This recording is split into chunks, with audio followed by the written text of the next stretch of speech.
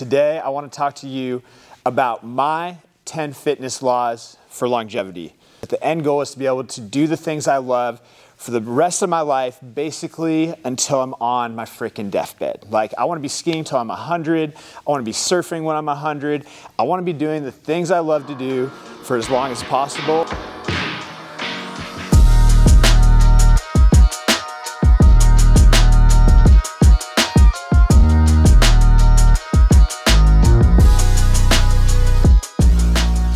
So, fitness law number one for longevity is if it hurts, don't do it. I'll see people just trying to work through the pain, thinking that, performing more reps of an exercise that's giving them pain, maybe in the lower back, maybe it's the kneecap, the ankle.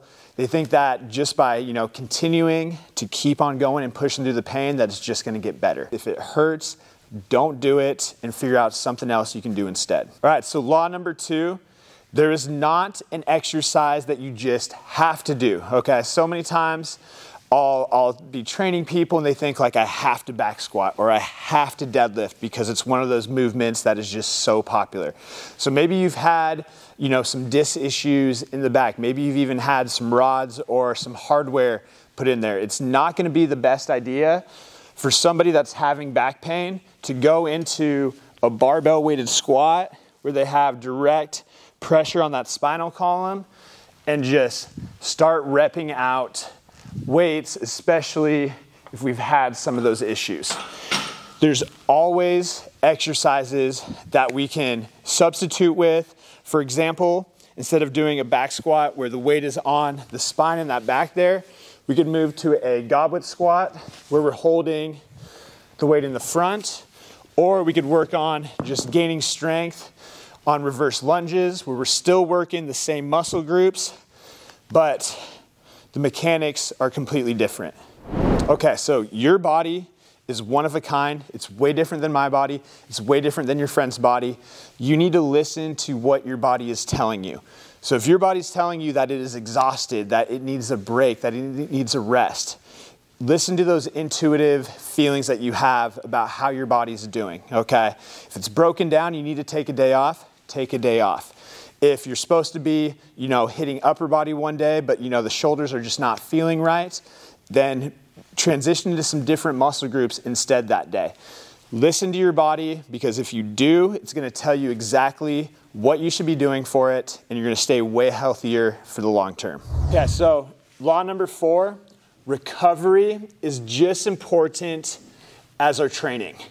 So many people, including myself, we tend to overemphasize how important our actual workouts are, when in reality, we can only train as we can only train as hard as our bodies are gonna allow us to. So when it comes to recovery, we need to make sure that we're getting adequate sleep, that we're getting adequate water, that we're, foam rolling, stretching, and making sure that our bodies are loose and they're ready to go into those workouts.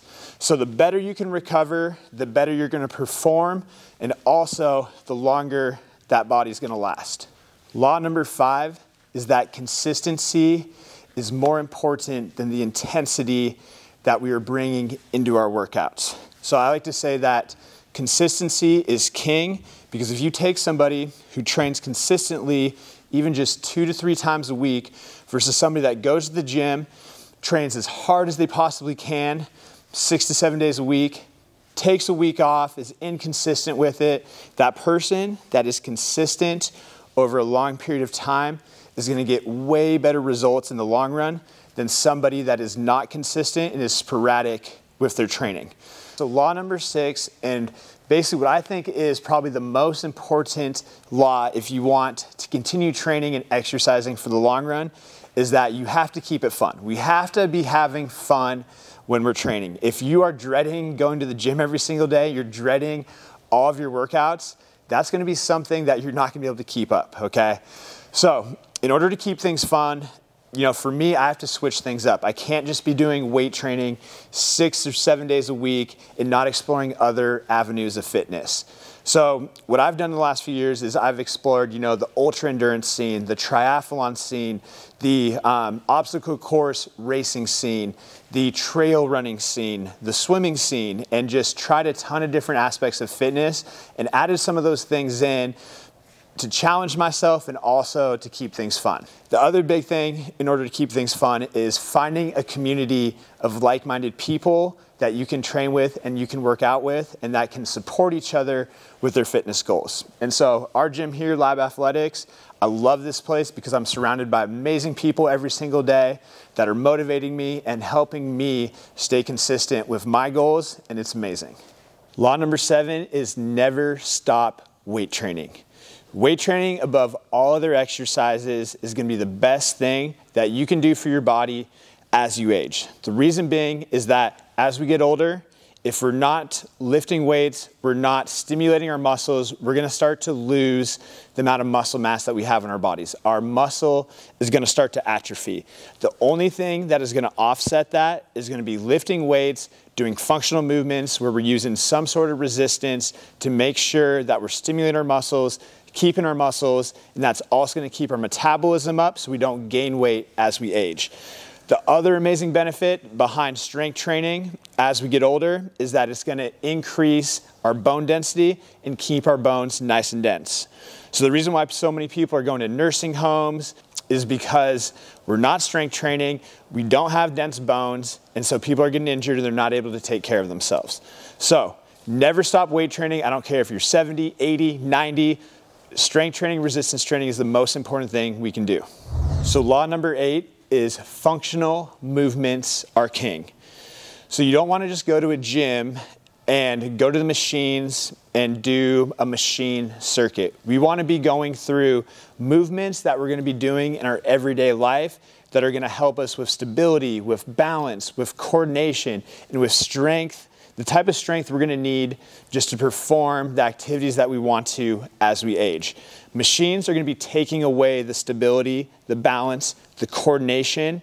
And so that's why free weights, that's why strength training with barbells and just body weight movements are so important. If we want to age the best and stay healthy for the longest, we want to be performing functional movements. Let's take a dumbbell snatch, for example. Right here, we're bending down, we're squatting, we're exploding, throwing this dumbbell overhead, we're coming back down, exploding overhead. What this is doing, in everyday life, we're gonna have to go down, we're gonna have to pick up objects off the ground, we're gonna have to place objects and lift objects above our head, and we're also gonna have to have balance and coordination while we're doing that. Another example is the burpee, okay? So we're hopping down, we're on the ground here, we're hopping up, little hop up. Let's say we're 70, we're 80 years old, and we fall down on the ground, but we don't have the strength to get back up. That's a huge problem, right? So we want to be performing movements like squats, lunges, presses, things that we're going to be doing in our everyday life that's going to keep us mobile and keep us healthy forever. Okay, so law number 9 is expect obstacles, expect setbacks to happen. I don't care who you are, how long you've been working out, or even how new you are to working out, but things are gonna happen in life. Injuries are gonna occur. Life events are gonna happen, deaths are gonna happen, divorces might happen, work is gonna happen. There's so many excuses that we can use as to why we can't make it to the gym or why we can't work out consistently. But the thing is this matters so much, okay? It is the choice between living a long and fulfilled life or the choice of living a long life, but not a very happy life. So make sure that you've kind of, pre-planned for some of these things. Like, what am I going to do if I get a small injury? How am I going to work around this stuff? How am I going to talk to myself to make sure that I don't let this small setback turn into weeks at a time, months at a time, or even years at a time? Because I see people every single day that come in here that wish they would have started training 20 years ago. And some of those people, we cannot reverse the results of aging that have occurred from not being consistent with taking care of their health. Law number 10 is focusing on all the benefits that you're gonna gain from exercising consistently besides just the physical benefits. Usually, you know, when people start working out, we're kind of in it for some sort of physical benefit. Maybe we want to lose some body fat, we want to see a little bit of ab definition, we want to look a little bit leaner in the mirror, and those are all great, and those are going to happen as we progress through our fitness journeys, as we put more time into working and being consistent in the gym. But there's so many other benefits, so many bigger benefits from working out than just the way we look. So some of those benefits are gonna be your energy levels, okay? You're gonna notice that your energy levels throughout the day are going up like crazy. You're getting more done. You're gonna have a clear mind after you work out. So just mental clarity, mental self-esteem. After we work out, if we're keeping those little promises we make to ourselves throughout the day with our workouts, with our nutrition, we're gonna feel so much better about ourselves. We're gonna be gaining confidence in what we're able to accomplish in life through being consistent with our training here. By weight training and performing resistance training effectively, we're gonna be increasing our testosterone levels, our HGH levels just naturally, and we're gonna be feeling amazing that way as well. Sex drive, libido, all of that amazing stuff is gonna be going up. You're gonna be having a better love life. And so if we're having some bad days, we're not seeing the physical changes that we want, think about all of the other benefits you're receiving from working out. And I guarantee you're gonna show up to the gym the next day and feel great about it. So those are my 10 laws for fitness longevity and making this a lifestyle for the rest of your life. I'd love to hear if you have some other things that you think I missed, maybe some of your own laws that you've applied to your fitness journey. Feel free to comment below with some of those. And hope you guys enjoyed this video. Hit the like button, leave a comment, and we will see you on the next one. Get it how you live it.